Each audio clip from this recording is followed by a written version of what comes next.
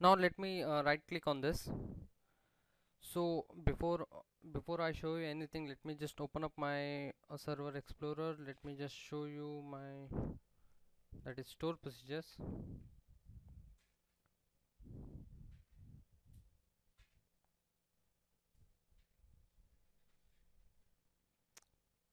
Yes, so let me open my load customer, usp underscore load customer, and this is the query I have written, that is simple: select customer id, customer name, customer amount from customer. Let me go back to my model1.edmx. Let me right click and let me add, let me go and let's say function import. Let me give a nice name, that load customer as my function name, or you can say method name, load customers, and store procedure is nothing but my usp load customer. Yes, and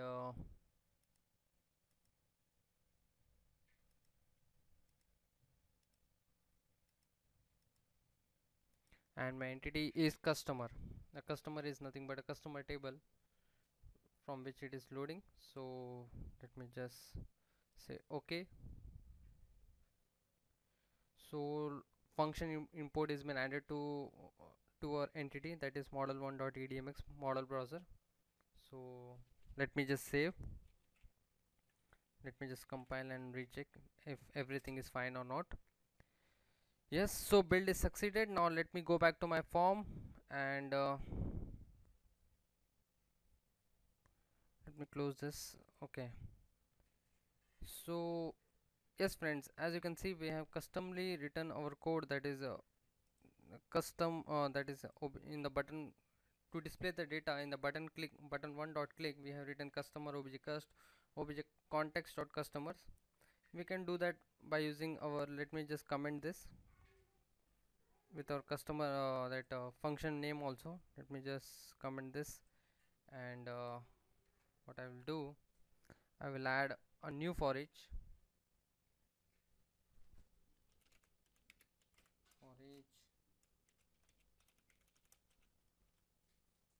obj in obj context dot load customers. Okay, it has been done. Right now I am just loading my customers only.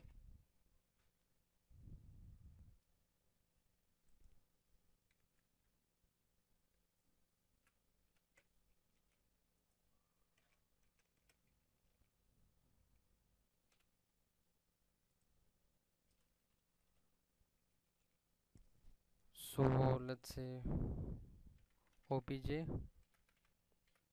and let me just run this and check whether it is running or not.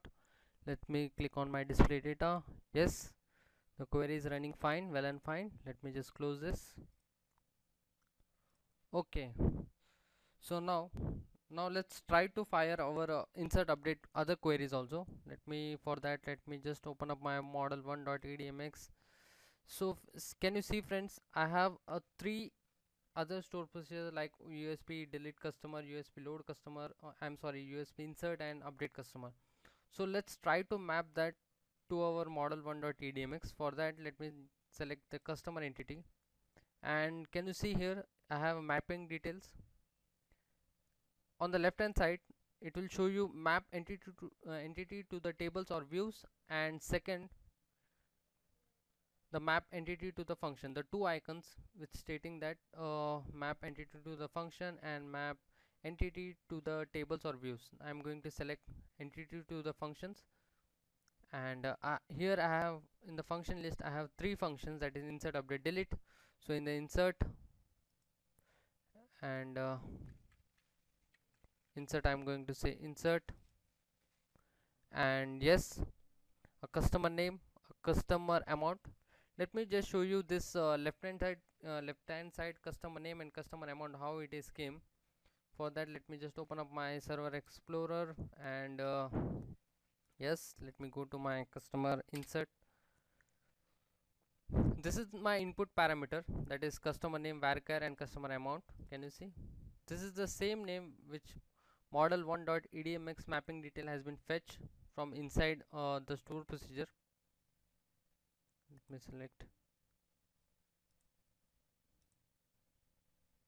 go to my mapping details. Yes, as you can see, the parameters, input parameters, customer name and customer amount, it has been mapped to our customer name and customer amount to the actual table properties. Likewise, same we will do for our update. Yes, we will map same thing. We don't have the customer ID here, so let me add a customer ID, and we will do same for delete also. For delete, I think we need only one parameter, that is customer ID, because we will be deleting from our customer ID. Yes, so function has been created. Now let me save and let me just build this. Okay, build is succeeded. Now what I will do, just to ensure that yes, it is been inserting from our store procedure, I have added this store. Let me go to my database. Let's see whether I do have any entry or not. Let me close this other. For that, let me open up my server explorer. Let me open up my customer table. I'm sorry, I just opened my product.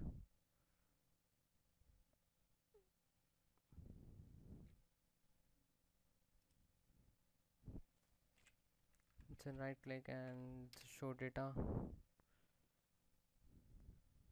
Yes, so we don't have any data associated with the stored, because I have added concatenate my in the insert command as a stored. So let me just show you that. See, this is where I did the concatenation for customer name. If any customer name is there, suppose if Guru is there, will get concatenated with the stored also, and it will further it go and insert into the database. So now let me just fire the same query from the model. For that, I will say up F5 and I will say insert. So it will fire the insert query. Let me just step over. So query has been executed successfully. Let me just stop.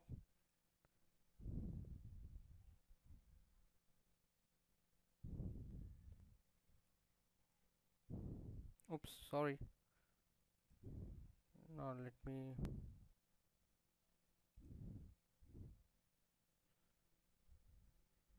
me just go and check my database.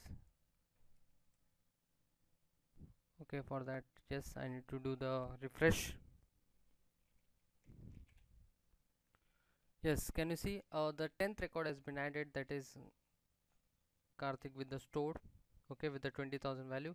So yes, for that we can ensure that the query has been fired from the store procedures.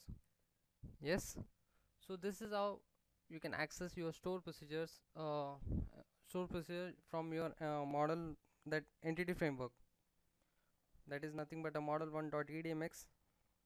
Okay, and likewise same you can fire the insert update delete queries also, other queries, by because you already map your insert update command, that is this.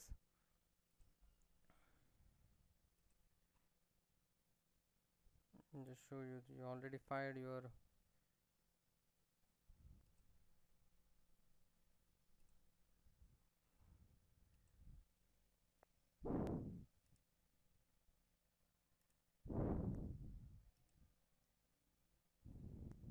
let me just say auto add. Okay, see, already fired everything, so been done.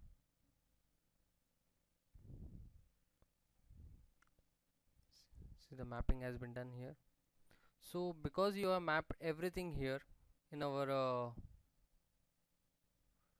in the mapping list, mapping function, so now the every query will be fired from the store procedure only. Okay, so this is how you do your insert update delete through the store procedures. So now let's summarize the things whatever we have covered. Let's check whether we have covered everything or not. So yes, so in this session, that is on entity framework, we have covered how to create a simple we have seen the simple example of the entity framework by creating that data grid, and we have mapped that data grid to our entity framework model. And we have also seen a custom code, that how to load, that is nothing but a select. Then we have seen the insert by using a Linq query, update with the using of Linq query, and delete with the using of Linq query. And lastly we have also seen how to access the store procedures in the entity by mapping our store procedures to the function name, that is nothing but entity function name. Okay, so hope you understand this session. Okay, if you have any queries, any doubt, or if you want to give me your valuable feedbacks, you can ping me on, that is gurumatrix2004@gmail.com, or do visit my blog, that is http://gurumatrix.wordpress.com. Thank you very much friends, thank you, thanks a lot. Yeah.